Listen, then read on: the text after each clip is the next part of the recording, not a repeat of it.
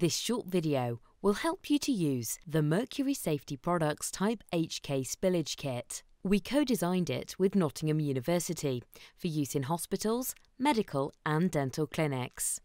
First, familiarise yourself with the kit contents. There are two absorbent systems, the alloy wool and the absorbent powder system.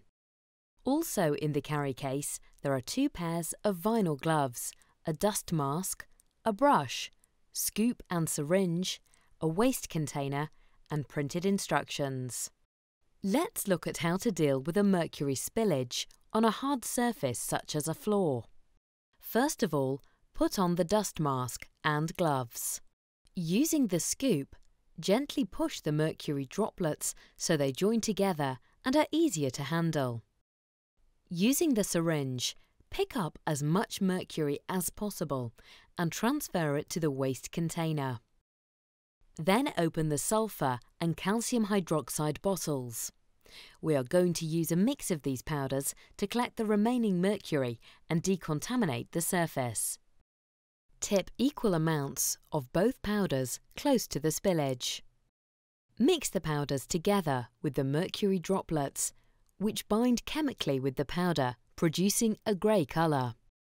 Then sweep up the powder with the brush and scoop and transfer it to the waste bottle. In the second part, we will pick up a mercury spillage from a fabric surface, such as carpet or bedding. Use the syringe and scoop to pick up as much liquid mercury as you can, and transfer this to the waste bottle. Now, pinch off a small amount of alloy wool. Gently dab the alloy wool pad onto the spillage, without forcing the mercury deeper into the fabric. The mercury droplets are lifted off the fabric surface and are absorbed into the pad, forming an amalgam. Discard the contaminated alloy wool pad into the waste bottle, cap it tightly and return all the items to the carry case. The spillage kit has a shelf life of around 3 years and will handle about 5 spillages.